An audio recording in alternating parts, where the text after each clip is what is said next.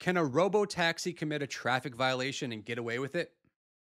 On Friday night in San Bruno, California, a driverless Waymo autonomous vehicle executed an illegal U turn directly in front of a police DUI enforcement operation. Officers stopped the vehicle and found no human occupant. This created an immediate legal challenge. Under current state law, officers could not issue a citation to the vehicle or the company for the moving violation. For a human driver, this offense carries a fine of up to $234. Officers contacted a company representative by phone, reported the incident as a system glitch, and the vehicle was allowed to proceed. The incident highlights a regulatory gap, though new legislation is pending to allow police to issue formal notices to autonomous vehicle operators for traffic violations.